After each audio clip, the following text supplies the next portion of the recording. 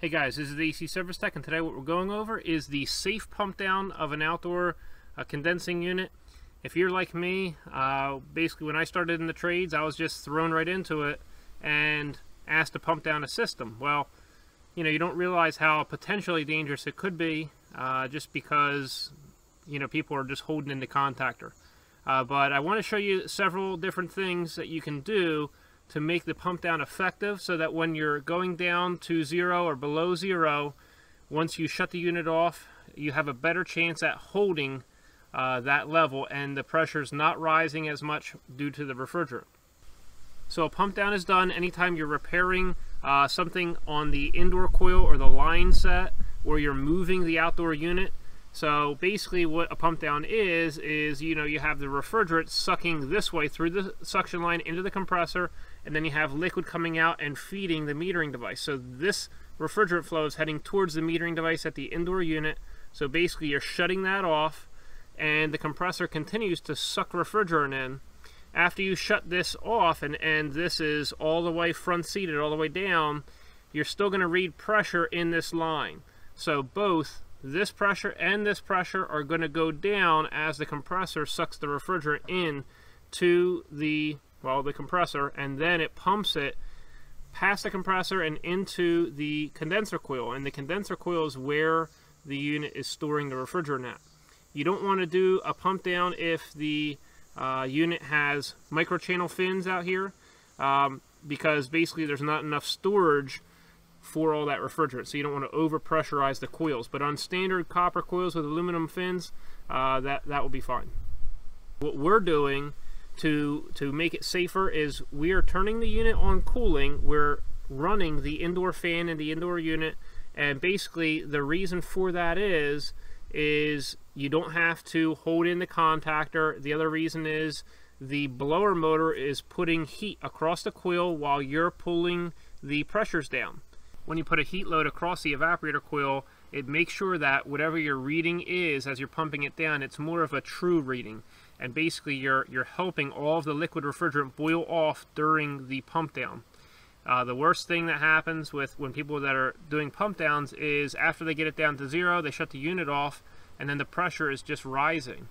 And that's because the liquid in the evaporator coil has not had a chance to boil and turn into a vapor to exert pressure in the system. So once you're down at zero, you still may have some liquid refrigerant over, say, at the evaporator coil, and then you shut the compressor off, and now the liquid ends up getting a chance to vaporize due to the amount of space in the copper tubing, and then pressure is applied again. So you want to increase the heat load in order to help boil off the refrigerant during the pump down process. I'm going to take you up to the electrical compartment right up above us, and I want to just show you that this unit has a low and high pressure sensor. So what you're going to need to do is you're going to need to jump them out. So now we're in the electrical compartment of the outdoor unit, and you have two wires coming in from your indoor unit. You have a 24 volt hot and a common, or this one could be the 24 volt hot and that one could be the common. But basically you have one of those wires coming right over to the contactor.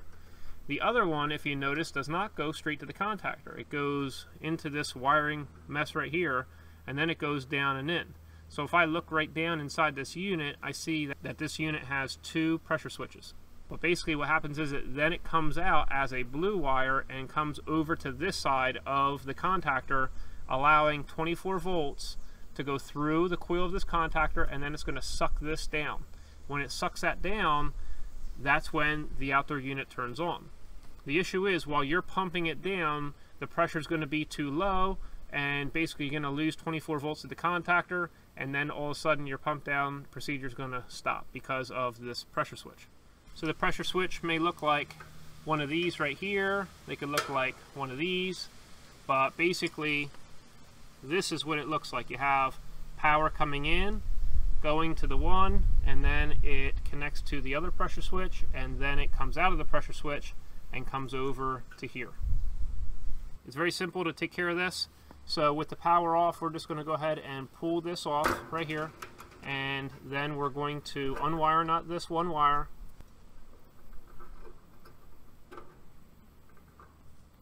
We're going to take a wire with a spade connector on the end, and we're just going to go ahead and put that right into the side of the contactor. So if you go ahead and turn the thermostat on, air conditioning, in cooling mode, you turn the temperature down real low, and you're ready to go.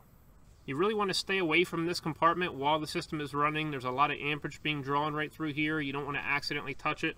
And I would rather technicians not press in on that contactor with a screwdriver the entire time while they're doing the pump down procedure, just for safety's sake. I like to leave these service valves open and then turn the unit on in about 30 seconds afterwards or so. Then I go ahead and start closing this liquid line down. I don't want to give the compressor too hard of a time starting up by shutting this valve ahead of time, so I turn the system on just like normal. I'm going to go ahead and turn this unit on now.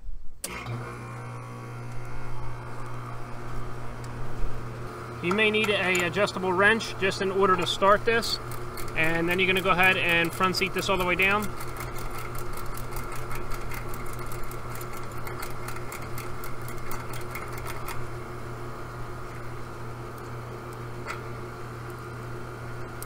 And now we're going to need to anticipate when we're going to shut this suction line valve.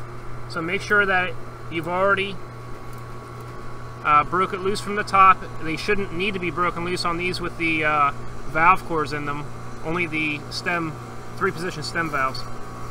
But you see that where pressure is coming down, we're going to want to start closing this off.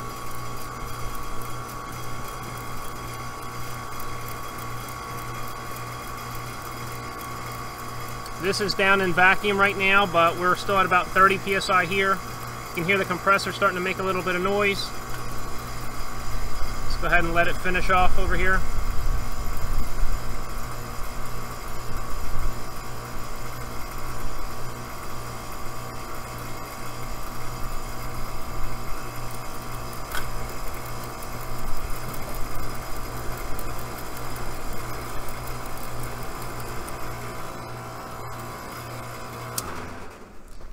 And there we go. So we're still in vacuum over here, and we want to make sure that we got this side below 0.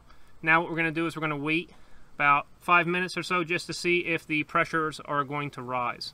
We're at about 10-inch HG, 11-inch HG. If this system had a leak, you would not want to pump it down below 0 PSIG, because what will happen is it'll actually suck in the air from outside through the crack or hole, and it's going to go into the system and contaminate it. So for something like that, you might want to pump this side down until this gets down to maybe 5 PSIG or so, and then shut the valves, and then you're going to go ahead and get a recovery machine, and you're going to bring that down to 0 PSIG on both sides.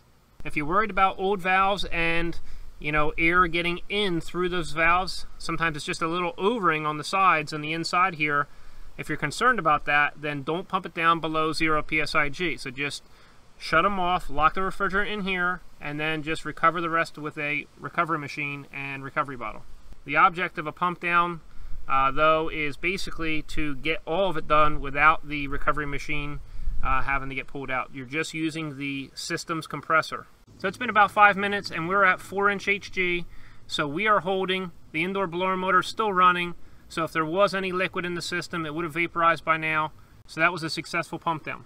If you're looking for any of the tools used in this video, I have them linked down in the description below. If you want to help support this HVACR training channel, click right here. If you want to subscribe, click right here. And if you want to see more HVACR training videos, click right here. Hope you enjoyed yourself, and we'll see you next time at AEC Service Tech channel.